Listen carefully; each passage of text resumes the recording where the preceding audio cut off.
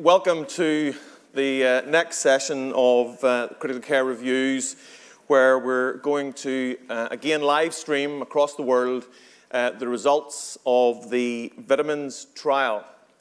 We're honoured to have the results, and we're also honoured to have Paul Marik here, and it was his work that really generated the hypothesis that vitamin C might have a role that has led to an explosion of research to help answer that question. So it's great that Paul presented that work initially here a couple of years ago, and now we're starting to see the emergence of trial results.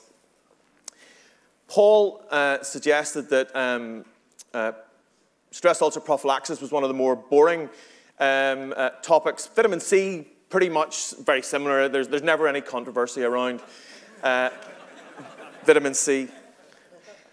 But it is important in a session like this where emotions can run high and people have very strong opinions, that we keep to the science and we present and stay professional throughout the presentation. This is a hugely collegial meeting, and I think critical care is a hugely collegial specialty, and I think that's important that we maintain that. So without any further ado, a couple of other announcements just to remind people that the hashtag is CCR20 and the hashtag is the vitamins trial. So do feel free to comment on Twitter, and we'll take questions from Twitter in due course as well. And with that, I will hand over to Tomoki Fujii, who's going to give us the results for the first time of the vitamins trial.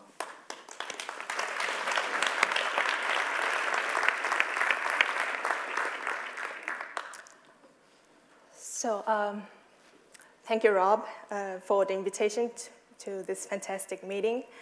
And it's truly an honor to be here presenting the result of vitamins trial on behalf of the vitamins investigators. So the vitamins trial was supported by Alfred Research Trust, Austin Intensive Care Trust Fund, the Intensive Care Foundation, and the Program to Support Institutional Development of Universal System. For over 20 years, sepsis has been known to result in an acute deficiency of vitamin C due to reduced intake and increased oxidative consumption. And patients with septic shock have been shown to have significantly depleted vitamin C levels compared with non-septic patients. Humans have lost the ability to synthesize vitamin C in their human body due to the mutation of the responsible gene. So we need to have sufficient amount of vitamin C exogenously to prevent the possible fatal deficiency. So previously in clinical research, Professor Fowler from the United States conducted a phase 1 trial with 24 patients with severe sepsis in the medical intensive care unit. And in the trial, patients were randomized into 3 groups to receive intravenous infusion of 2 doses of vitamin C or placebo. Infusion of vitamin C rapidly and significantly increased plasma vitamin C levels, and in this safety trial, no adverse events were reported. And patients receiving vitamin C showed prompt reduction in SOFA scores, while placebo patients did not exhibit such reduction. In 2017, Professor Paul Marik in the United States reported a single-center before-after study of the effectiveness of a so-called vitamin C cocktail for patients with severe sepsis. His team introduced a treatment protocol using a combination of vitamin C, hydrocortisone, and thiamine for patients with severe sepsis, and compared patient outcomes before and after the implementation of the protocol. And they reported dramatic decrease in mortality and a rapid decline in vasopressor doses, suggesting a strong cardiovascular effect of the combination therapy. So vitamin C cocktail was the combination of 1.5 grams of intravenous vitamin C every 6 hours, 50 milligrams of hydrocortisone every 6 hours, and 200 milligrams of thiamine every 12 hours. This means patients were given 6 grams of vitamin C in a day, and an average sized orange contains about 60 milligrams of vitamin C. So 6 grams of vitamin C in a day is equal to 100 oranges per day. So there's a rationale behind the combination of vitamin C and hydrocortisone. In infection, the expression of vitamin C transporter is decreased, and vitamin C cannot get into cells. And corticosteroid receptor is oxidized by inflammation, but corticosteroid can increase the expression of vitamin C transporter, and in turn, vitamin C can help to reverse oxidized corticosteroid receptors. Thiamine. Thiamine is reportedly depleted in 1/3 of critically ill patients in the early phase of acute illness. And the thiamine deficiency can increase the conversion of glyoxylate to oxalate, and the extra oxalate can accumulate and can damage in kidneys, which is known as oxalate nephropathy. So supplementation with thiamine has been expected to reduce the further risk of AKI related to high-dose vitamin C therapy. Several months later, Professor Paul Marik's study was published. 2 large randomized controlled trials were published, which were on the effect of hydrocortisone on steroids, of the effect of steroids in septic shock were published, and the adrenal trial and APROX trial. The adrenal trial investigated the impact of stress dose hydrocortisone compared to placebo in patients with septic shock. And there was no significant difference in the primary mortality outcome, but intravenous hydrocortisone resulted in a reduced duration of shock and vasopressor use. Meta-analyses have consistently shown that corticosteroid therapy can shorten the time to resolution of septic shock. So this finding implied the use of hydrocortisone in the cocktail, vitamin C cocktail, might play a role in vasopressor dependency in septic shock. So based on these backgrounds, we designed the vitamins randomized controlled trial to investigate the effect of vitamin C therapy on septic shock. So the vitamins trial was an international open-label randomized controlled trial which aimed to determine whether the combination of vitamin C, hydrocortisone, and thiamine compared with hydrocortisone alone improves the duration of time alive and free of vasopressor in patients with septic shock.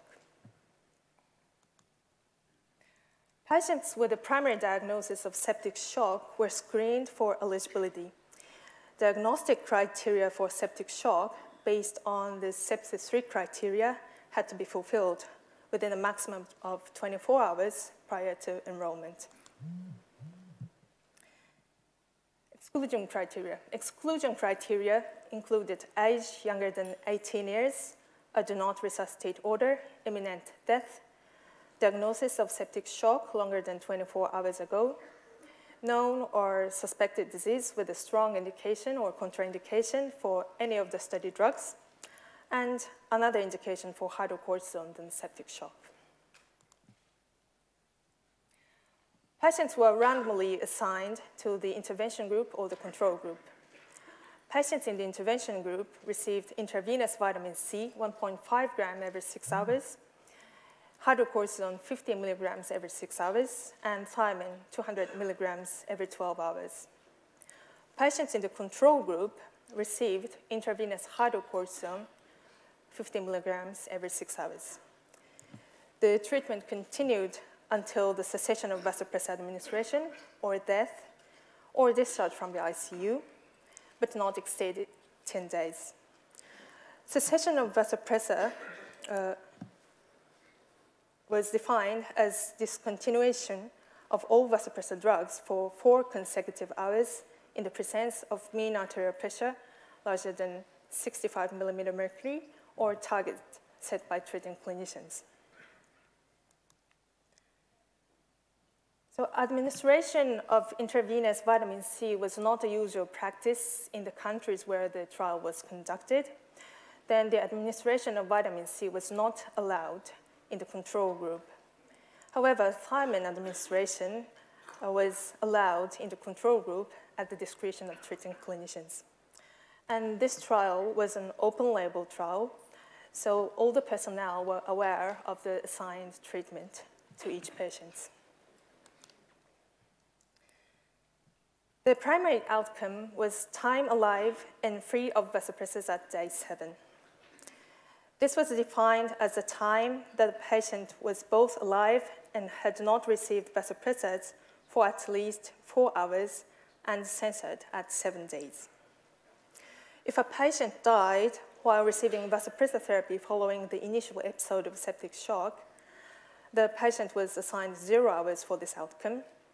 And if a patient was weaned from all vasopressors for 4 consecutive hours, then all of the remaining time through the day 7 was treated as a success, even if the patient died or had vasopressors restarted after weaning within the 7-day period.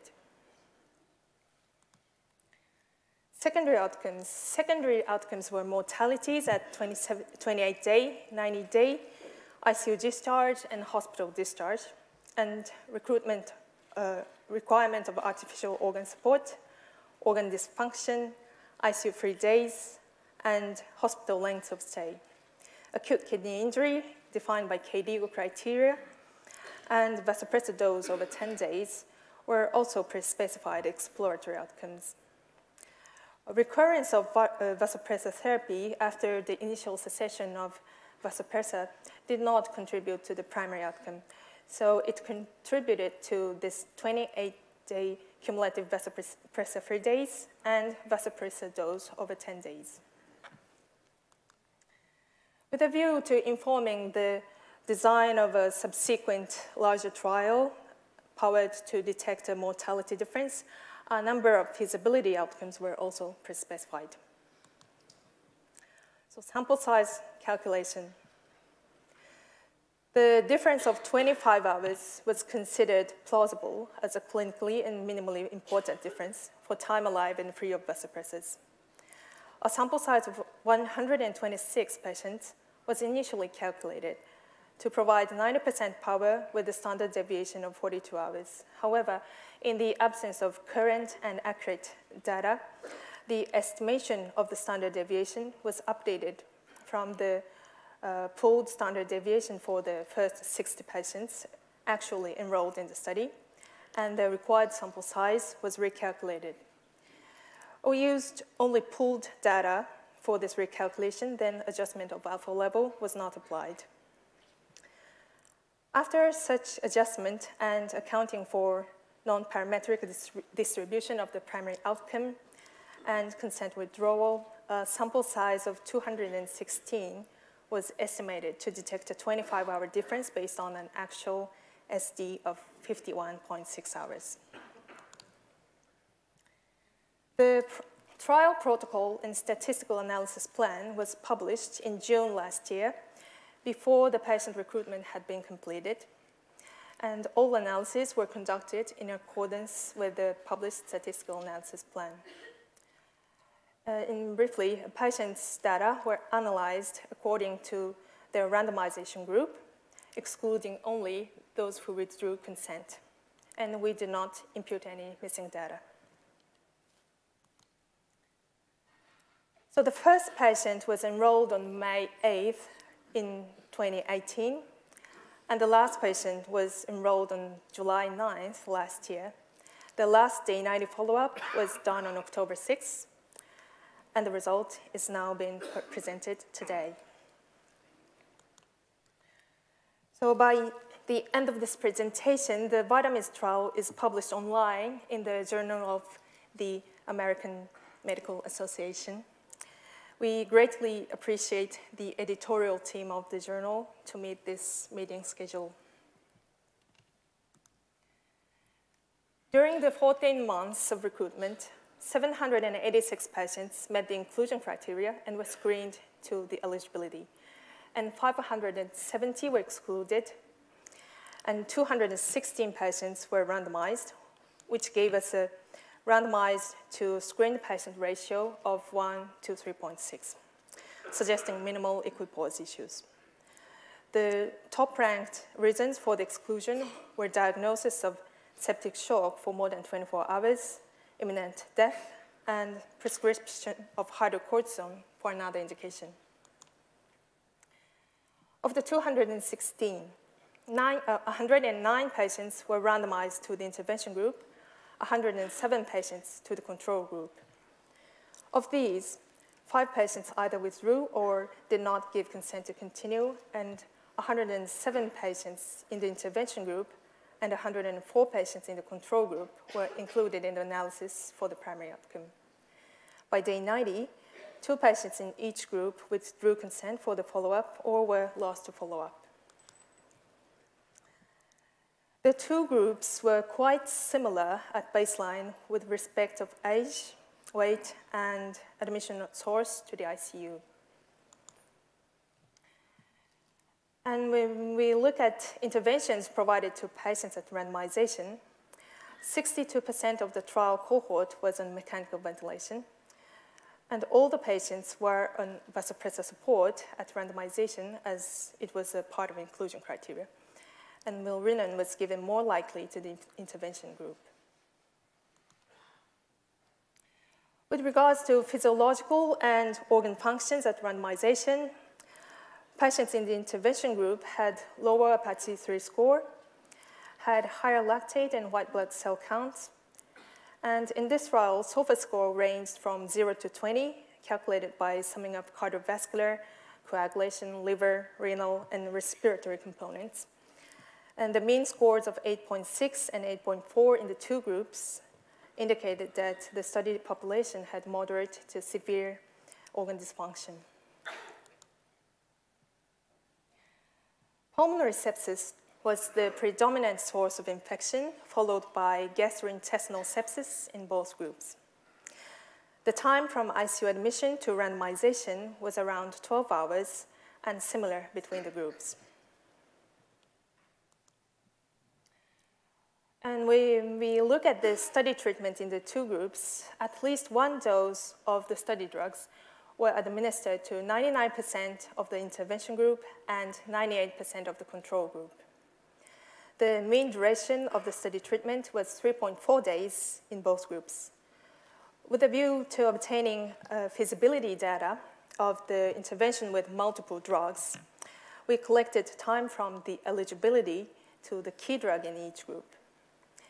Hydrocortisone was administered within 9 hours, and vitamin C was administered within 12 hours after meeting the eligibility criteria of septic shock, showing that the pragmatic approach of this trial was well conducted at trial sites, and also that administration of vitamins on top of hydrocortisone in a timely manner was feasible. So, primary outcome.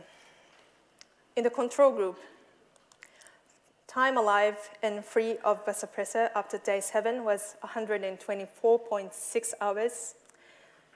In the intervention group, it was 122.1 hours. The median of all pair differences was minus 0.6 hours, and there was no statistically significant difference. When we adjusted for site and baseline balance, which was navigated by p-value less than 0.2, again, there was no difference in the 2 groups. When considering the duration of vasopressor as accounting for death, there was no significant difference between groups for the probability of becoming free from vasopressors. with hazard ratio of 0.90. Secondary outcomes. There was no significant difference in all-cause mortality at 28 days or at day 90 after randomization. The number of patients who survived to discharge from the ICU or the hospital was similar between the groups. The Kaplan-Meier curves for the estimation of incidence of death showed again there was no statistically significant difference between the groups with a hazard ratio of 1.18. When we looked at artificial organ support, there was no difference between the groups with regards to 28-day cumulative vasopressor-free days, 28-day cumulative mechanical ventilation days, and 28-day renal replacement therapy-free days. So during the study, vasopressor doses were collected every 6 hours, and the 4 doses per day was summed in each study day, and total vasopressor doses were calculated as the sum of noradrenaline dose and converted dose of adrenaline and vasopressin. The vasopressor dose during the first 10 days were not significantly different, with the ratio of geometric means 0.93. So when we looked at organ dysfunction, change in SOFA score at day 3 from baseline was significantly larger in the intervention group than in the control group. But I would point out here that SOFA score at day 3 was only obtained for patients who were staying at the ICU on day 3. And the distribution of the maximum stage of AKI in the first 7 days was not significantly different between the groups. 28-day ICU-free days were similar between groups, and also there was no difference in the hospital length of stay. There were a total of 3 adverse events reported in 3 patients: fluid overload and hyperglycemia in the intervention group, and gastrointestinal bleeding in the control group. No serious adverse events or no suspected and expected serious adverse reactions were reported. In this trial, patients in the control group could receive intravenous thiamine if clinically indicated, and as a result, 7.7% of the control group received thiamine, but the median dose was 300 milligrams per day, which was less than the dose in the intervention group, 400 milligrams per day. And few patients with less dose of thiamine imply the minimum impact on the result.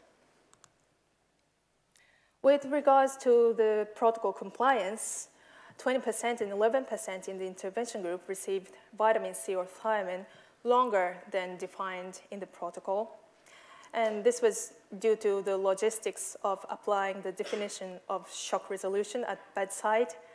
And this extended duration of the intervention might have increased separation between the groups and potentially overestimated the effect of the intervention. And these are the key findings from this trial. In the multi-center international open-label randomized clinical trial of patients with septic shock, the combination of intravenous vitamin C, hydrocortisone, and thiamine compared with hydrocortisone alone did not significantly affect time alive and free of vasopressor up to 7 days. Mortality at any observation period and artificial organ support were not significantly different. Change in SOFA score was greater in the intervention group with statistical significance. However, there were 10 secondary outcomes without adjustment for type 1 error, and also the other outcomes filed to support the observed beneficial effect. Strengths of this study. This was a randomized trial with allocation concealment throughout the trial. We conducted sample size recalculation to have adequate power to detect a clinically meaningful effect. And we targeted patients with early phase of septic shock to maximize the possible effects of the intervention, and we provided sufficient treatment period for the intervention to have any potential effect. We published the trial protocol and statistical analysis plan before completing the trial recruitment. And the trial was conducted at 10 sites, including both high and middle-income countries. When we compare the trial with the previous study, the vitamins trial targeted on more severe patients with vasopressors. And here I'm showing the mean values of lactate levels for the direct comparison. The vitamins cohort had higher lactate levels. And also, vitamins patient had higher SOFA score, considering the vitamins trial did not include CNS component of the score. The intervention provided to the patients in the intervention group was identical between the two studies, but hydrocortisone was mandated to all the patients in the vitamins trial, whereas 60% of the patients in the control group received hydrocortisone in the previous study. And the intervention period was longer in the vitamins trial than reported in the previous study. The decrease in mortality and the shortened duration of vasopressors observed in the previous study were not observed in this randomized controlled trial. Recently, Professor Fuller's team reported results of a phase 2 multicenter double-blind randomized controlled trial to assess the effect of the high-dose vitamin C therapy in patients with septic ARDS, which was published in JAMA. And in the citrus LI trial, 170 patients with septic ARDS were enrolled. And about 70% of the patients were vasopressor dependent, and the SOFA score of the patients was slightly higher than in the vitamins trial.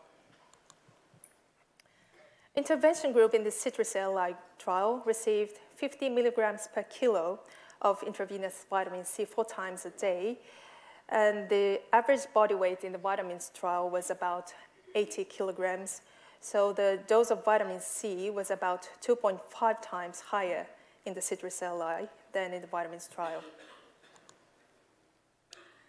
Plasma vitamins levels at baseline were similar between the two trials, showing hypovitaminosis at randomization. And the primary outcomes in the citrus LI trial were SOFA score and two biomarkers, which were CRP and thrombomodulin, and both of which do not show statistically significant difference between the two groups. However, decrease in 28-day mortality was observed in the citrus LI trial, which was not observed in the vitamins trial. The major difference between the citrus LI trial and the vitamins trial would be the dose of vitamin C.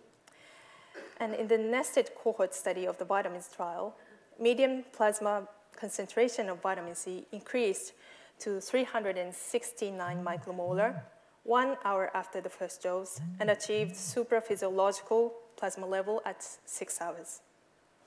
As there's limited knowledge regarding optimal target plasma concentrations of vitamin C to achieve clinically and significant outcomes, and there was no consistent benefit on improving organ dysfunctions or mortality across these randomized controlled trials. Uncertainty remains about how the different dosing might modify the result.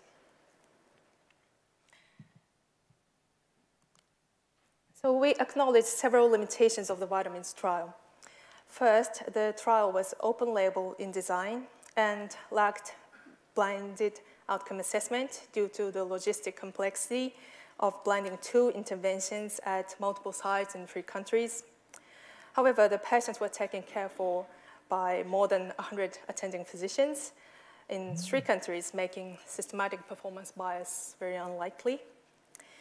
Second, the individual effects of vitamin C and thiamine were not assessed separately.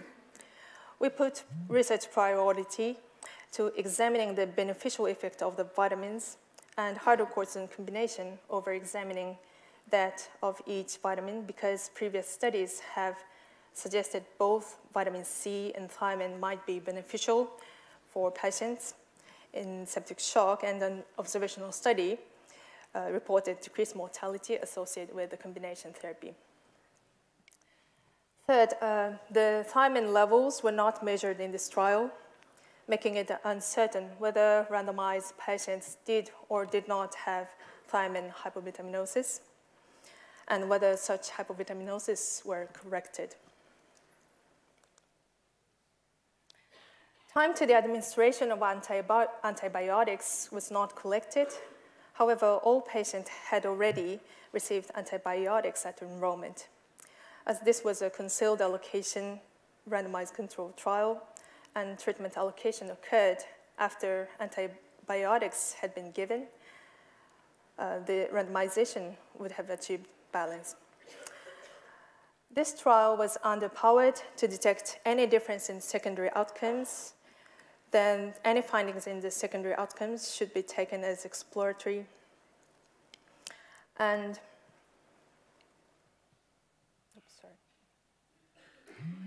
we collected adverse events only when treating clinicians adjudicated, so other possible adverse events were not collected. In conclusion, in patients with septic shock, treatment with intravenous vitamin C, hydrocortisone, and thiamine compared with intravenous hydrocortisone alone did not significantly improve the duration of time alive and free of vasopressor administration over 7 days. This suggests that treatment with intravenous vitamin C, hydrocortisone, and thiamine does not lead to a more rapid resolution of septic shock compared with intravenous hydrocortisone alone. So these were the sites which took part in the trial. We would like to acknowledge all the patients and the families and clinical bedside staff, site investigators, and research coordinators at these sites. And this is the management committee, including both experienced and new investigators in the critical care field. And the trial was coordinated at NCRC in Monash University. And we would also thank the JAMA editorial team again for the rapid review and creating these beautiful infographics. Thank you all.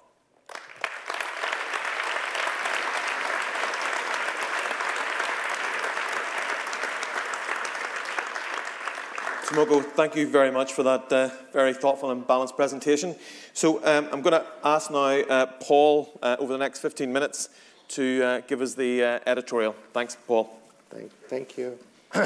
So my wife just texted me that I should extend our sympathy to the Australians and all the Australian animals that have died with these terrible fires. Okay, could I have my slides, please? This is a clicker. So firstly, my disclosures, and this is important, I have none. I don't own the patent on vitamin C. I never invented vitamin C. I don't make vitamin C.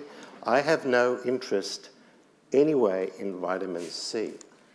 I also need to tell you I was invited many months ago to give this editorial response. Despite numerous attempts, I was unable to get the paper. I did not see the paper before I left the USA. I received the paper 2 days ago without the appendix, supplements, or the commentary. So that put me up at a significant disadvantage. I had planned previously 2 PowerPoints, depending on the outcome. But since I saw the paper and the Titanic disaster, my PowerPoints were no longer valid. So I had to, at the last minute, redo my PowerPoints. This put me at a severe disadvantage, for which I am really annoyed. So the other thing is, sepsis is a really complicated disease. You can't look at any intervention in isolation. This is really important. So we have just published a series of papers on sepsis. This is available in Journal Thoracic Disease. All these papers are available now as an EPUB. The journal will be published next month. I need to highlight a number of really important topics. The first one is fluid resuscitation in sepsis, the great 30 milligrams per kilogram hoax. So we know, without question of doubt, that excess fluid kills patients with sepsis. We have Dr. Maitland here who did the landmark FEAST trial, which clearly demonstrated this. And this has been demonstrated in multiple studies. There's not a single study that shows that under-resuscitation is harmful. We then need to talk about the origin of the lactobolo reflex. This is the mythology of giving fluids to treat patients with an increased lactate. It's based in some kind of Greek mythology. And lastly, Dr. Gerbes, who's sitting over there, wrote an outstanding paper on the role of randomized controlled trials in diseases as complicated as sepsis. So actually, I was here 3 years ago, and I presented our before-after study before it had actually been published. And it's important to go through the conclusions, because as it so happens, it's remarkably important how these conclusions actually are. So I said, our results suggest the early use of intravenous vitamin C together with steroids and thiamine are effective in preventing organ dysfunction, including acute kidney injury, and reducing the mortality of patients with severe sepsis and septic shock. Please note the word early. I then said, additional studies are required to confirm these preliminary findings. Interesting, I never said randomized controlled trials. I said additional studies. So what's the philosophy behind HAT? So it targets the host's immune response to infection, anti-inflammatory and antioxidant. We use multiple agents with overlapping and synergistic biological properties. Most importantly, it's safe. To date, we're unaware of a single side effect. Let me say that again. A single side effect with this combination. Let me say that again. We are unaware of a single side effect. In our patients, we closely monitor oxalate levels and have not had a single patient with hyperoxalosis. And the most important point, this is cheap and readily available. And this is important because we heard yesterday, and we'll come back to this, 11 million people die of sepsis every year. Most of them are in third world countries or resource-poor countries who cannot afford expensive drugs. Very important. And because of this, a lot of people just do not like me and this protocol. So the criticisms, and there have been hundreds, relentless. So we never hid this was a small retrospective study with non-concurrent controls, lack of blinding with single center. We never hid that. However, these are some of the responses from some of the world leaders in critical care. The results are totally implausible. This is snake oil medicine. This is no better than homeopathy. Vitamin C is not safe. It causes kidney injury. A highly invested investigator who's made false and preposterous claims. These are made by senior people in the leadership of societies that we belong to. The most interesting one was, this is a local effect, only happens in Norfolk. So you may not know that Norfolk is the biggest naval base in the world. We have 7 aircraft carriers, no one knows. So that people in Norfolk have scurvy. They're full of sailors, they all got scurvy. That's why it works. This was said with all seriousness. However, what people may not know is there are at least 400 peer-reviewed experimental, preclinical, and clinical publications evaluating vitamin C in sepsis. This didn't just come out of space. These are highly reputable journals and highly reputable scientific studies. probably more than most other investigations in critical care. Most people want to be blind to this data, and the evidence is summarized in numerous review papers. So I'll tell you about our experience, because I'm a clinician. I'm not a trialist. I'm a clinician. I look after patients at the bedside. I've been doing this for 30 years. So, first patient was January 2016. We're now January 2020. We have treated over 1,500 septic patients admitted to our ICU. Importantly, most of these are medical patients. If there are any surgeons here, surgical sepsis is a different animal. Mixing surgical patients with medical patients is a disaster. I need to add, there are no exclusion criteria. If you are septic and you come to our ICU, it doesn't matter if you have HIV, sickle cell disease, kidney disease, end-stage renal disease, malignancy, you get treated. We've treated over 1,500 patients, and I can tell you the clinical response is reproducible. Reproducible clinical effect. Our nurses see it, our residents see it, our patients see it. It's very uncommon for a patient to die. They die of sepsis, there's usually some underlying condition that we can't get source control or some other extenuating circumstance. And again, no side effects. Because of my paper, I've been consulted on over 1,000 patients worldwide. I get calls or emails, at least 2 or 3, every single day. Every single day. This has given me unique perspective into the management of sepsis across this planet. In addition, there are hundreds of physicians, let me say this again, hundreds of physicians across this globe who have seen the same reproducible effect that we have seen. And I introduce one of them. Ervind, where are you? Please stand up and stay standing. This is what he sent me. I never told him to do this. After introducing HAT therapy to the equation, sepsis is no longer a concern of mine. If they are not already dead at arrival, these patients survive. And they survive with their health intact. This is real-world medicine. Thanks, Ervind. Can I introduce you to Pierre? Where are you, Pierre? This is Pierre from Wisconsin, who has exactly the same experience, and indeed we will see his data just a little bit later. What I should also add is a paper was published in the Blue Journal.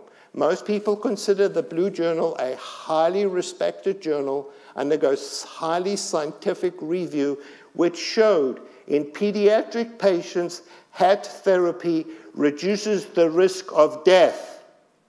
We know how important sepsis is in the pediatric population. This is just out in the Blue Journal.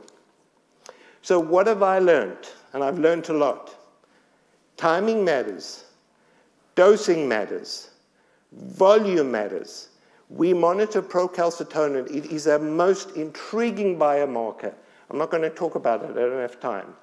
And then the quality of supportive care matters. You've got to have doctors who actually understand clinical medicine and can provide care at the bedside. So what about dose? We talked about the IV dose. So it's interesting. If you give it Q8 or Q12, the response is attenuated. If you give it as a continuous infusion, the response is attenuated. If you omit thiamine or corticosteroids, the effect is attenuated. So there are studies that are designed to fail. Let me say that again. People will design studies to fail. So this was a study in which they gave vitamin C in the emergency department for 1 day. For 1 day, and they used the wrong dosing strategy. And I can guarantee you, in fact, I'll take a bet, the editorial that accompanies vitamins will quote this study and all the other bogus studies. This is a bogus study, and I contend that doing a study designed to fail is ethically and morally unacceptable. So, what have I learned? Timing matters. Early therapy. We know about door-to-needle time. Septic shock is no different from an AMI or a stroke. It's exactly the same. We know door-to-needle time is absolutely essential. For this therapy, you want a door-to-needle time of less than 6 hours. Septic shock is a highly time-dependent disease. And what we do, we give the first dose in the emergency department. At the same time, we give antibiotics. And it's really cool to know, oh, I'll come back to that. So this is data from Pierre. So Pierre has extensive experience. He looked at observed versus predicted mortality as a function of time. Very important. And you can see, if you give it less than 6 hours, patients do not die. And then with increasing delay in therapy, the response gets attenuated. Once you're after 18 hours, you're done. What's so cool, so people who think this is homeopathy, this is a really cool study in a reputable medical journal which shows vitamin C acts synergistically with antibiotics to kill bacteria. It's a very cool study. Antibiotics work with vitamin C to increase microbial killing. What it does at the same time is it downregulates the pro-inflammatory response and limits oxidative injury. This is how it works, and this is why you have to give it early at the time you give antibiotics. So, what about timing and vitamins? It's actually a difficult question to answer because the data is hidden. So what do we know? This is in the paper. Time from admission to randomization. Time from admission to the ICU to randomization, 13.7 hours. Okay, you can see where we're going with this. This is truly the most astonishing data. This is not from me. This is from the vitamins group. As you know, they did a pharmacokinetic study in patients who got vitamin C. As a pharmacologist, I know timing is really important to work out your pharmacokinetics. Let me read what it says. They saying this, not me. Time from randomization to first dose of vitamin C in hours, 14.9 hours. 14.9 hours. The median.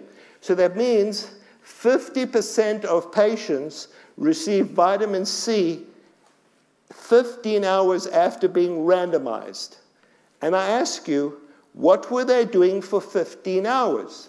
You can get a bag of oranges, you can squeeze the oranges, you can extract the orange juice, you can extract the vitamin C and give it within 14 hours. And this was a non-blinded study. There was no blinding. How is this possible? So, they do not tell us the door to ICU time. Absolutely critical. Presentation to ICU admission is not presented. We know, looking at the data, only half came from the ER. Other patients came from the operating room, they came from other hospitals, they came from other countries, they come from other solar systems. How long did it take for patients to get from presentation, door to ICU? We have no idea. We know time from ICU admission to randomization was 13.7 hours. Time from randomization to first dose, 14.9 hours. Therapy was initiated at a minimum of 28.6 hours after presenting to hospital with sepsis. Greater than 32 hours needle to door time. Is there anybody in the audience who would think that giving an intervention 32 hours after admission to hospital, this may be an antibiotic or other therapy, is acceptable? If there's anyone in this audience who thinks this time delay is acceptable, could you please stand? Okay, Your Honor. I see the jury is unanimous. The jury of your peers is unanimous. Waiting 32 hours to give a first dose is not acceptable. But why don't we look at the other studies presented yesterday? The 65, the TRACT, the COACT, the SPICE, the ROCKS. All of these patients' time from disease onset to intervention was less than 6 hours. Here we have 32 hours. This was a study designed to fail. The other thing that's important is volume matters. Excess fluid dilutes the clinical benefit. As we know from FEAST, fluids cause hemodynamic collapse. They increase organ failure. They delay organ recovery. We know that if you look at the kinetics of SOFA change, it's absolutely dependent on your fluid balance. So then there's an interaction between volume overload and timing of therapy. This is really bad. Lots of fluid, late therapy. This is bad. Lots of fluid, less late. This is even less bad. A little bit of less fluid, earlier vitamin C. This is the best. A little bit of fluid, early vitamin C. So what about fluids and vitamins? Astonishingly, the word fluid in a patient in septic shock, the word fluid does not appear in the manuscript. Please read it. It does not appear. This is a study on patients in septic shock, and we do not know how much fluid they got. We don't even know their fluid strategy. It's not provided. 65 told us about fluid. The only thing they mention in their protocol is if the lactate is greater than 2 despite fluid resuscitation, which means to me, these are believers in the lactobolo reflex. That's all they talk about. So vitamins has a fatal flaw. Do we need more flawed randomized controlled trials? I need 2 more minutes. Jean-Louis recently wrote this paper about the failure of randomized controlled trials in critical care. He then said we should abandon randomized controlled trials in intensive care unit because of the following reasons. And all the ones in red apply to vitamins. So not only do we do a bad study, but we're now going to do a meta-analysis where we pool all these bad studies into a pot, mix them up, and come out with some more nonsense. So I need to finish. So when I first presented, I spoke about the cure for sepsis. I realized that was simplistic, that you need steps to the cure. And this is important because we heard yesterday 11 million people die of sepsis every year. And I'm absolutely convinced on my kid's life that if we institute these steps, we can reduce the mortality by at least 50%. We're talking about 6 million lives. The vitamin C protocol is part of that. Early diagnosis, correct antibiotics, source control, conservative fluid, early norepinephrine, and state-of-the-art evidence-based care. So this is the changing algorithm. The old approach, the new approach. And if you give me the license, I'm going to ask Dr. Even. Just for the sake of time, I will bring him into the conversation, absolutely, but for the sake of time, we'll sort of get you to finish your editorial, and then we'll move on. So what I would like to do is, these gentlemen, what we saw, that clinical study is devoid of reality. I'm sorry, it's got nothing to do with real-life medicine. These are people who treat patients. They can tell for themselves. So you may not believe me, but listen to them.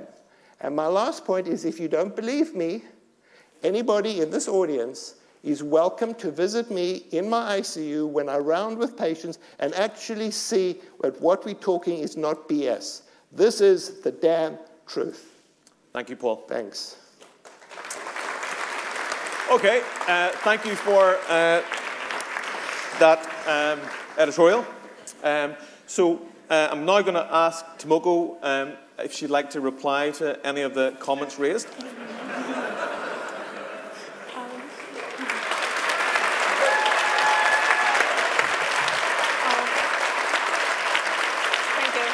you very much.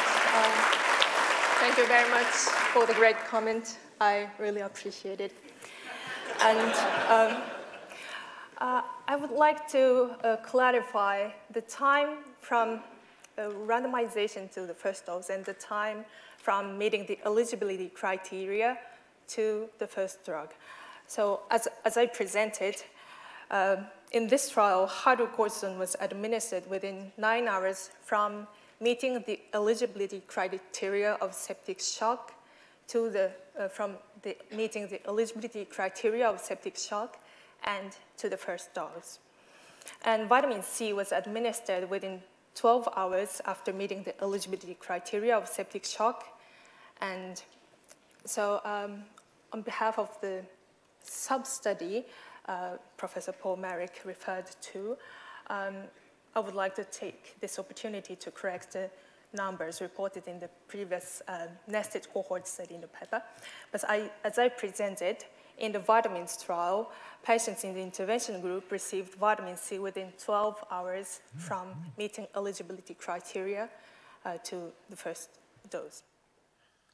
Yes, and we also agreed that fluid information is very important in treating patients with septic shock.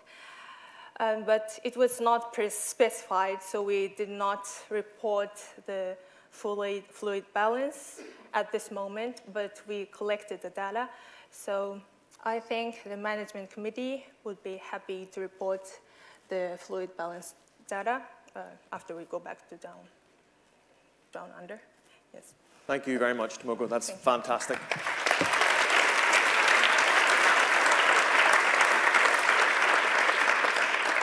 So I guess there might be a few questions.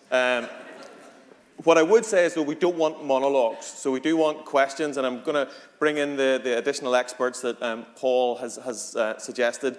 But what I might do is go to Matt, who's our Twitter moderator, to sort of see if there's anything happening on Twitter. So a lot of the guys that are following live stream have never had so much fun watching a live stream as they've just had now. A couple of questions have come in.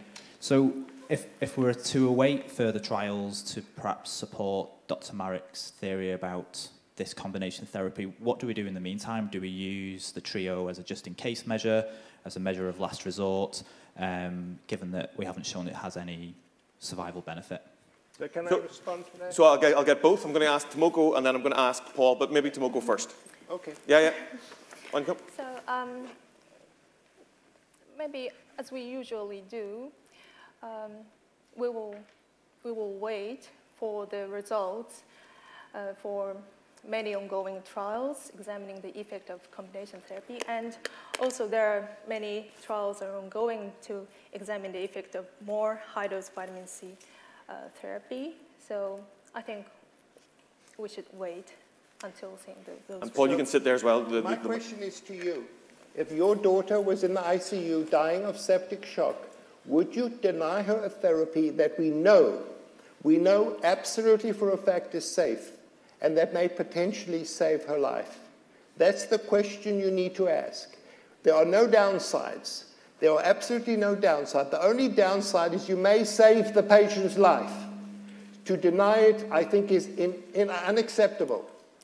And then that's just the way it is. The problem with the ongoing trials, and I have severe reservations about these trials. I was never consulted on any of them because I was told I would telepathically, let me say that, telepathically alter the outcome of the study.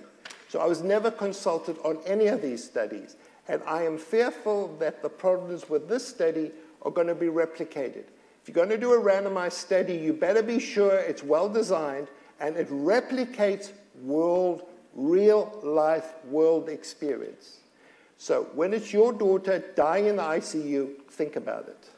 So I'm going to take a couple of the suggested people who've used it. So we'll come to yourself and then the other. Yes. So I just want to make a quick comment. So Dr. Marik referred to my work, which is about to be published next month. And just on this timing issue, so I think it's important because you clarified time from eligibility, which means that you met all the criteria, which even required a few hours of pressors, if I recall. I think I heard that. You know, what we found in our data, because Paul referred to it, is that we saw no benefit after about 12 hours from presentation. So all of the benefit was early administration, and we measured it from ED triage time. So as soon as that patient came with some complaint that led to septic shock, that's where our clock started. And when I designed my trial, it never even occurred to me to include someone who would be as much as 24 hours, because those are medians that you're presenting. So again, I don't want to hop on the bandwagon here, but the timing is just, I'm a little confused. And so Dr. Marik presented that table showing all these other trials, and I want to commend this meeting. This is a great meeting, listening to trialists and hearing the conduct of clinical trials and the challenges and some of the nuances. And some of the achievements, I mean, those trials that were presented yesterday, when you see how quickly they got to the intervention, it's remarkable. In Africa, African children, hundreds of patients, they're all treated within 6 hours. Can maybe the trialists speak as to why this trial diverged from all the other trials? This is critical care, right? So critical illness, multi-organ dysfunction, that's the pathway to death. The delays seem a little bit odd in the design. And so I just want to say, because our data that's going to be presented really shows that the time thing is just a major variable. I mean, after 12 hours from presentation, we don't see it altering outcomes. So this didn't add anything to what I already know. Okay, I'm going to take a couple of other comments, and then I'm going to give Tomoki the opportunity. So if you want to make a comment. Yeah, thank you, Paul, for your clarifying editorial. I must also express that I'm always worried about these patients, and a large effort must be done early on, from the presentation to the diagnostic part. And then I'm sorry to see that this study does not address the emergency of this lethal condition. Not detecting a difference does not automatically mean that there is no difference. It depends on the study design. This study does nowhere near mimic the real-world suggested use of these medications. So that is early, where it works, rather than late. Okay, thank you. And again, just to re-emphasize, we want questions, not monologues, but I'm going to give a chance for another question, and then we're going to get Tomoki to respond if we get a... Okay, I'm Dr. Matt Erickson, Veterans Affairs Medical Center. And question, I'm just going to make a quick comment and to help people, to help some understand what the issue, one of the main issues with fluids. When you're giving the HAT components, think of fixed law of diffusion. D is proportional to minus dC dx, okay, concentration, distance, and so forth. So maybe I have a dC dx like this, maybe I have a dC dx like this, okay? And you dump 4 to 6 liters of salt water into somebody, and now it's like so, and transport will be impaired.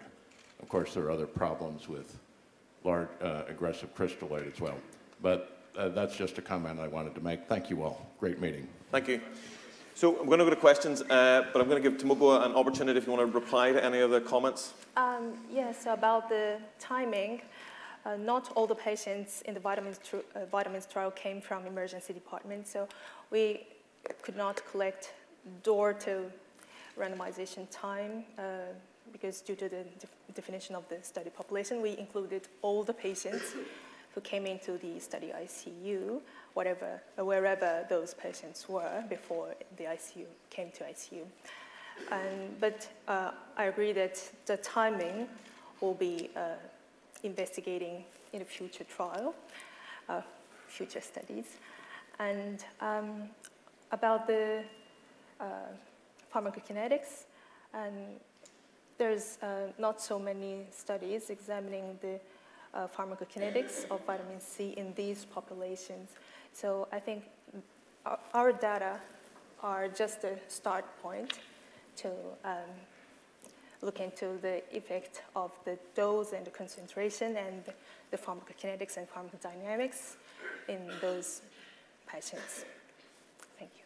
Thank you, Tomoki. So I'm going to take maybe 3 or 4 more questions, and then we're going to go to the panel. On you go. Stefan Schaller from Berlin. Can you explain to me, you had the idea of treating for 10 days, but I saw, when I remember correctly, the treating period was in the median 3 days. So can you explain a little bit more about the patients? How long were they ventilated? How long did they stay on the ICU so that we can understand the cohort a little bit better? Our study intervention continued up to 10 days, but when patients discharged from the ICU, then the intervention stopped. And sorry, I don't have the duration of mechanical ventilation or vasopressor mechanical ventilation currently with me, but the median duration of intervention was about 3.4 days, and those patients received the intervention until the shock resolution of the initial septic shock. And the median time of the ICU length of stay was around 3 or 4 days. I don't have the exact number right now, but yes, that we observed. Okay, thank you. Morten? Yeah, Morten, Copenhagen, Denmark. First of all, thank you very much for a great trial, and thank you to both of you for nice presentations. I would like to ask about something about safety. So since only very few patients have indeed been randomized to this treatment, I think it's really difficult to talk about safety because you would need much larger numbers. And certainly the individual elements, so hydrocortisone, thiamine, and vitamin C, they do have side effects, in my opinion. So I'm curious to hear your thoughts about this. So to Tomoki and then Paul. Yeah, so I mean, we can talk about hydrocortisone. So who is I was going to go to Tomoki and then you, okay. just as a presenter, and then. So vitamins trial was only 260 patients. Well, I don't want to say only, but it's 200 patients. And in those 260 patients, we did not observe any serious adverse events. And we did not separate the effect of any side effects of vitamin C and thiamine from hydrocortisone. So yes, I agree that we need more data, and we need to collect the data from many more studies, not only from randomized controlled trials, especially for adverse events, I suppose. Thanks. Paul? That's a really good question. So we can break it down. Hydrocortisone. So this was looked at very carefully in the adrenal and the French study. And what they found, there are no side effects. The only side effect is some hypoglycemia. And who cares?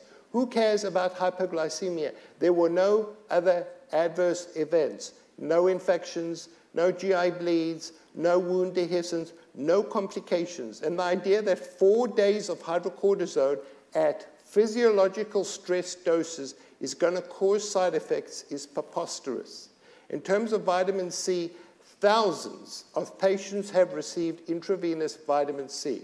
The only caution is in patients with malignancy who get 150 grams, okay? 100 times the dose we give.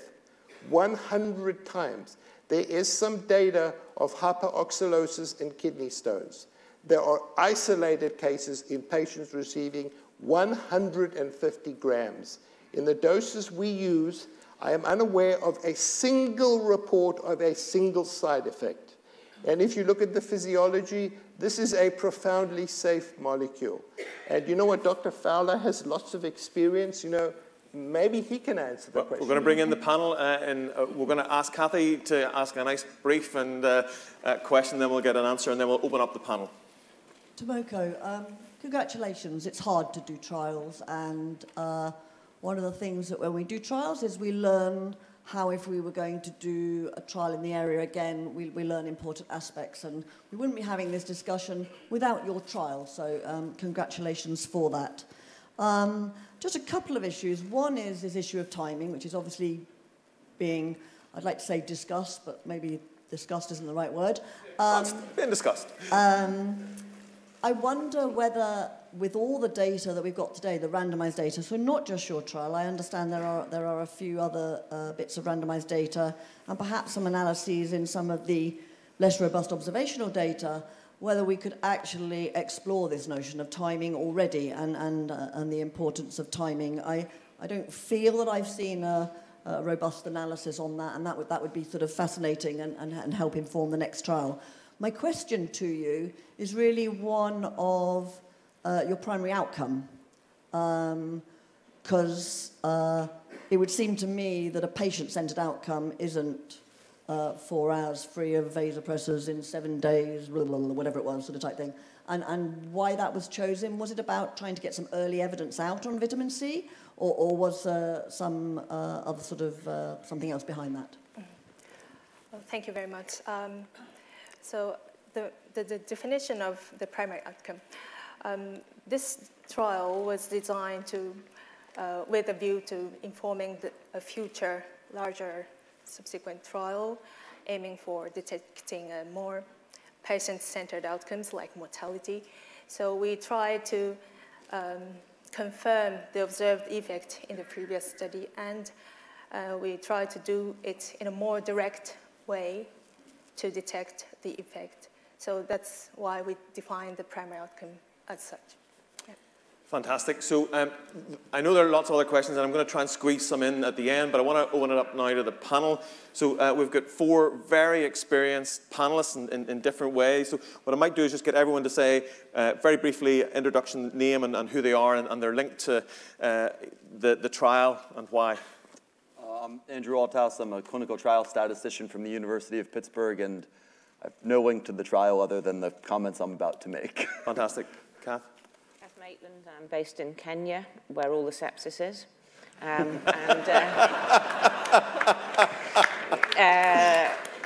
did the FEAST trial, and I would actually like to reflect, my reflections will be around how the perception of the FEAST trial in certain areas. Fantastic. Paul? So I'm Paul Young. I'm one of the investigators on the vitamins trial, and look, I have to say I've always found the physiological story rather compelling, and the thing that drove me to be involved in this trial was a belief that it's important to test hypotheses in randomized trials. Barry? I'm Barry Fowler. I'm from Virginia Commonwealth University in Richmond, Virginia. About 60 miles away from Paul Marik, and have been involved in studying vitamin C research for over 12 years now, both in preclinical models, which I will mention a little bit, and then the citrus ALI trial. Okay, so I'm going to go to Kath first, because I think this is very emotive, and FEAST was also very emotive. So it would be interesting to hear your views on the vitamin Z story in your context of FEAST. So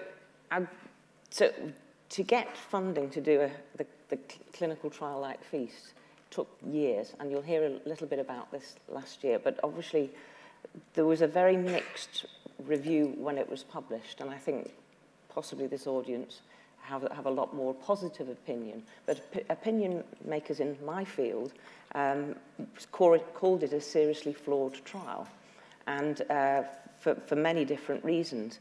And so we are stuck behind a system of evidence which it goes from expert opinion, which is really largely fluid boluses, for many recommendations are still expert opinion. We took that up to almost the highest quality multi-center trial, and the WHO still rejected that. So that's one of the reflections. We have to do clinical trials to know which therapies work, and whether there may have been some design flaws or ways that it could be adapted. I think we have to be very, very careful at saying that this was a flawed trial. Thank you. That's very wise words.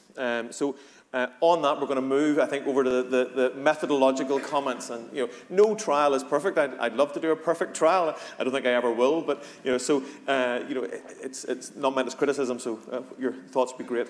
So, I mean, I think one really important thing to keep in mind about this trial is that it's really analogous to sort of a phase 2 trial or a pilot trial, you know, with respect to the comment about a patient-centered outcome. You know, a trial of this size, it's very difficult to be able to show a benefit on a patient-centered outcome. So what really this is about is sort of an effort to get something about preliminary efficacy as well as refining processes and seeing what we can learn in the actual execution of the trial. Because before you do a trial on 5,000 patients, do it on 100 patients and see what you learn. And I'm involved actually in a lot of trials that are somewhat analogous to this, you know, 50 or 100 patients, where really the goals are about feasibility, recruitment rates, and understanding things about processes. So the timing issue, which is obviously you know, drawn quite a bit of discussion here, I think you know, one of the things that you definitely learn from this trial, if that's postulated as potentially a reason for the lack of early treatment effect on the preliminary outcomes, I think then the trialists and the team can sort of reflect internally on why that occurred, if they have any ability, whether that be through sort of qualitative discussion with the clinicians who are actually delivering the care, or actually, you know, data on the processes that they have. Because I think that's potentially one of the most valuable things to come out of a trial of this size. Because this size trial, it's not enough, even if the care had been delivered perfectly, it's not enough to show, it's not large enough to show an effect on mortality unless the effect on mortality is astronomical.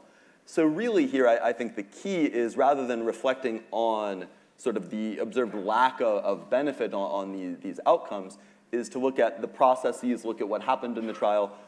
You know, if the trialist, I don't know how readily that's able to be shared, but to understand what maybe were the impediments to delivering the care, you know, expeditiously. The other comment that I'll make is that as we move forward, and this will fortunately not be my decision to have to make, you know, if you look at this and you say that a further trial is warranted because you don't believe that the data presented to date are compelling enough to warrant widespread adoption of this therapy, but we can take the lessons that we've learned and test all of those sort of process improvements in a large-scale trial. Some other things to keep in mind, I think, are the potential to use maybe a multifactorial design. If there were some questions maybe about whether individual components of the intervention, is it actually just the addition of vitamin C, or is it the whole synergistic combination? So you might be able to consider a factorial design to test the individual components. And if there's concern about heterogeneity of sepsis and the thought that maybe this only works for certain types of patients, the possibility exists to consider an adaptive enrichment design in future trials when maybe you try to identify those subgroups through the trial itself, and then you're able to identify maybe the type of patient or the phenotype where this therapy perhaps has a bigger benefit, or maybe patients where it's futile. So. Andrew, that's fantastic. I mean, I think the phase 2 nature of the trial is really important. And Paul, I know you've written in this in the past, and you know, one of the things, along with many other things, one of the things that I struggle with is actually there's no good surrogate outcome, as Kathy sort of intimated. You know, so should we even be reporting efficacy outcomes in phase 2 and maybe just use them, you know, the confidence intervals, and maybe use them as a way to power a subsequent study? So, Paul, as a trialist, I'd like you to comment. Well, I mean, I think in this trial, the biological effect that was postulated was that this would lead to resolution of shock. And we actually have power to detect a clinically important difference in resolution of shock. And there was no suggestion whatsoever of an effect. Now, you know, you can generate hypotheses about why that might be the case. But actually, I think for this particular intervention, there was a sensible surrogate measure to use. And my view actually is that the surrogate measure that we chose was very reasonable. You know, and I guess the other point I would like to make is that actually in medicine, randomized controlled trials aren't always required before interventions get into practice, right? So surgery for congenital heart disease didn't need a randomized controlled trial. And bacterial meningitis being treated with antibiotics didn't need a randomized controlled trial. And I guess the disagreement, the primary disagreement that I think drives the controversy in this particular space is about whether this intervention falls into that class of treatment or not. And clearly Paul's view is that it does, and my view is that it does not. And, you know, people don't have to agree with each other, and I might turn out to be wrong. I'm okay with that. And I'm also fine with the hypothesis that we didn't give the treatment early enough. You know, that can be explored in a future randomized controlled trial. But I do have a problem with the assertion that there's no possibility of harm. Because actually the point estimate from this trial favours harm. The relative risk of death was 1.18, which is harm. And the only way of drawing causal inferences about therapies is by conducting randomised controlled trials. And in the absence of high quality data then of that type, then my view is that the threshold for introducing a new intervention to clinical practice for septic shock right now is higher than before and after evidence and anecdote. Yep.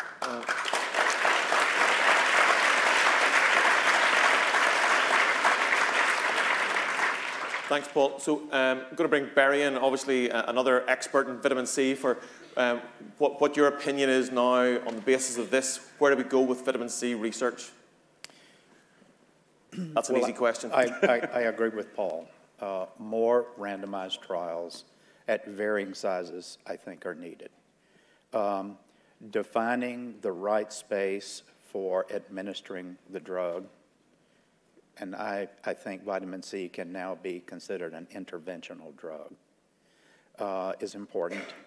And defining the concentration of vitamin C that's needed to be able to bring out an outcome. And in future trials, I think it's going to be more focused on just physiological outcomes. I think we need to move to a molecular level to understand. Vitamin C in the oncology world has been used now for well over 30 years. And in my travels in the sort of vitamin C circuit, I spoke recently at the Linus Pauling Institute in Oregon State University and at Kansas City University. And let me tell you, the concentration of vitamin C that is used in patients with cancer is 100 grams infused twice a day, Monday, Wednesday, and Friday for 6 weeks. So, and those outcomes have been published, and the outcomes on cancers like pancreatic cancer. But then my other opinion, and we've just finished a trial in bone marrow transplant patients where we dosed bone marrow transplant patients, and this was a single center, small, blinded trial. In bone marrow transplant patients, we showed that the protocol that I'm going to present in a few minutes resulted in a significantly lower incidence of graft versus host disease. It was associated with a significant increase in engraftment of the bone marrow or the stem cells that were infused. So that stuff will be published. It's been accepted for publication in one of the oncology journals. But there's so much where I think we're poking around in different aspects of biology. I'll mention a few of the leading preclinical studies that we did in just a few minutes. But I think more, as Paul mentioned, I think more trials are needed with larger patient populations. And as we heard yesterday, different countries involved, different kinds of sepsis. In the trial that I'm going to present in a few minutes, the majority of the patients that we had in the trial had a thoracic source, pneumonia, as a cause of sepsis. And that might have influenced our outcome. Great. Thank you very much for that. I mean, I think it's raises a really fundamental point. So timing's clearly been discussed, but how we actually work out the dose of the interventions. Whenever I do a drug trial, I say, well, let's just give the biggest dose I can, but that may not be the scientifically appropriate way to go. So I was going to hopefully bring in a few other people. That we're very fortunate to have other people who can contribute. I was going to ask Francois, if you don't mind, obviously you're leading a vitamin C trial, so what's your thoughts on how this work might influence your trial and future plans? So I also agree with Paul, and I'll let you pick which one I agree with.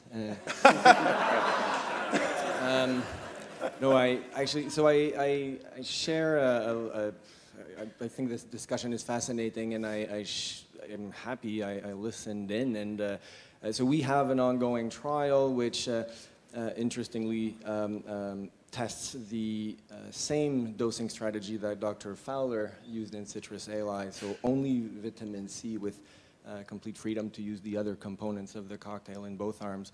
And so this trial is ongoing. Obviously, I share Paul Young's view and Dr. Fowler's view that more trials are needed. Otherwise, we wouldn't be doing this. But I am, sort of appreciative of this information being shared about timing and fluids as potential effect modifiers. I think, I guess if you want me to keep it really short, that would be the short end of it. That's fantastic. And hopefully I do think maybe the one comment I would make is even from the perspective of Dr. Marik, and I'm excited about the prospects of potentially, having a huge impact on outcomes in sepsis. But if the view is to make sure every septic patient across the world, can access this medication, the shortest route to this scenario is much research and good research, and globally. I don't think the way to get there is to sort of dictate what treatment should be right now. Thank you very much, and hopefully we'll get you back to CCR 22 maybe to present the results. I'm just going to offer Hard the opportunity to comment. I don't know if you want to, you don't have to, but if you're interested, yeah, just at the back. Firstly, I'm concerned if Paul had had the paper for 2 weeks, what the talk would have been like. But Paul, I already sent you a note. I would appreciate a letter to the editor. The issues you raise are critical. And if all the ongoing studies are using HAT incorrectly from your view, they will be flawed. And I think rather than debating it each time a new study comes out, we would appreciate if you did write a letter to the editor raising the issues, then letting the researchers respond. I think it is a critical issue because of the number of cases and the number of deaths. And so we had a news story about it actually with you quoted back in July, and I just looked, it has 45,000 views.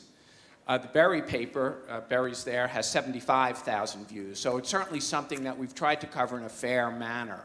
And I would just urge you to raise the issue that you raised here in a letter to the editor, because it will get an additional amount of attention. And if you're really convinced that people are giving HAT incorrectly, echoing that through our pages is critically important.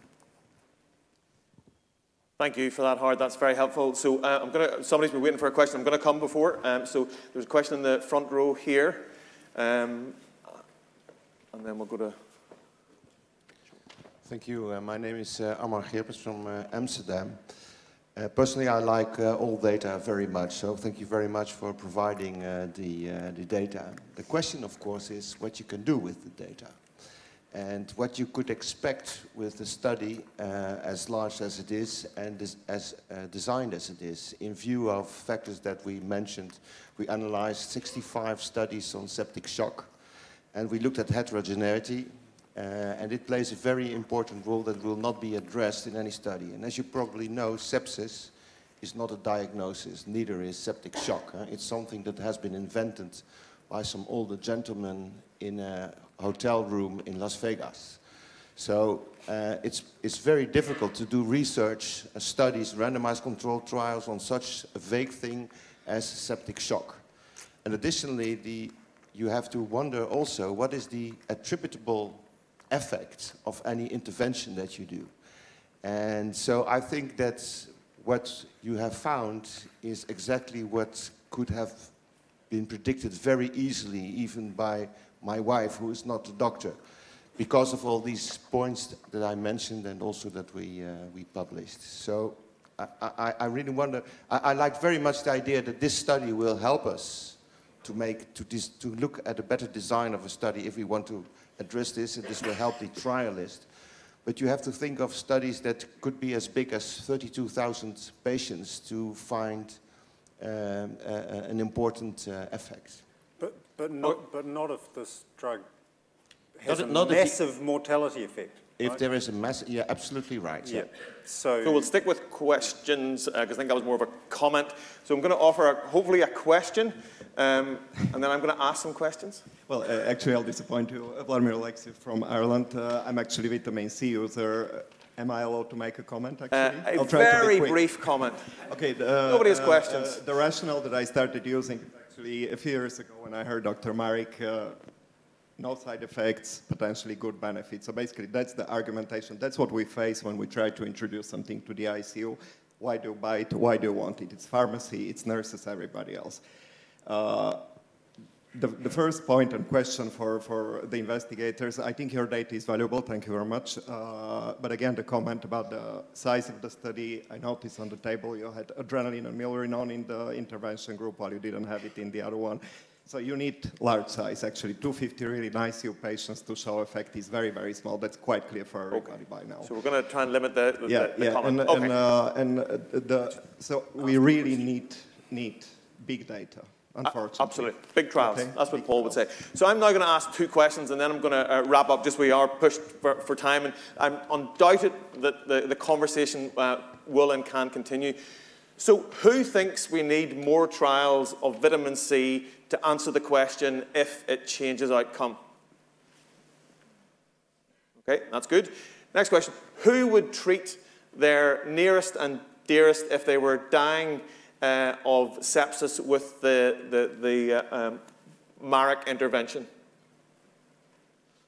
So interesting, more trials, but also some uncertainty and need for real-world practice. Okay, with that, I'm going to close the session just because Rob will shout at me if I run any more over time. Just to say, the lunchtime talk is by Anders Perner, who's going to discuss sepsis ACT, and that's on the Andrews Gallery on floor 2. Then please don't forget to visit the exhibitors. This meeting wouldn't happen without their contribution, so please do go and acknowledge that. And finally, be back in your seats.